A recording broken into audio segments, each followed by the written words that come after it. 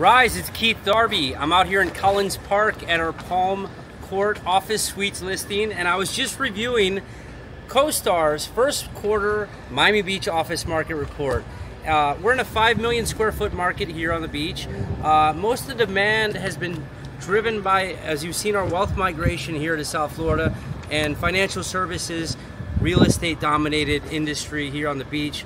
The tenants like to be here because it has great walkability.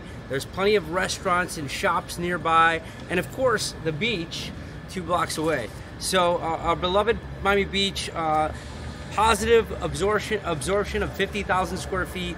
Vacancy rates are around 8%.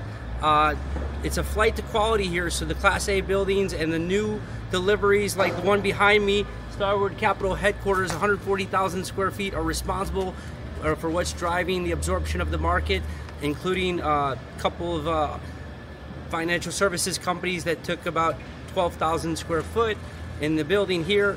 The big news this quarter is Crescent Heights, the 5th building.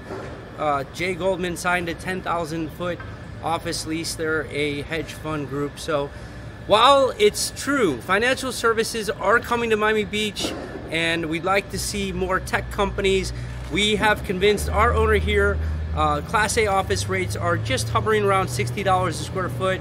For this B property, call it a C+, we're looking for now $30 triple net plus $15 in CAM. So that's a $45 a foot gross number.